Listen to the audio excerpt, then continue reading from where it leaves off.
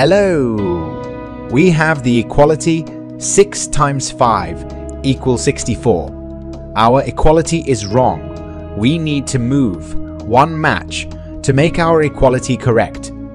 This is a pretty simple math problem that both children and adults have no problem coping with. Those who are good logical thinkers have no problem coping with the solution to this task.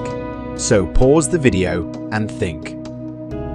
When you find the correct solution to this problem, you can continue watching this video to make sure that correctly coped with the task.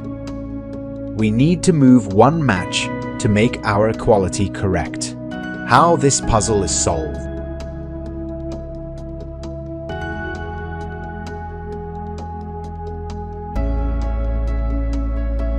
To do this, all we need to do is move this match right here.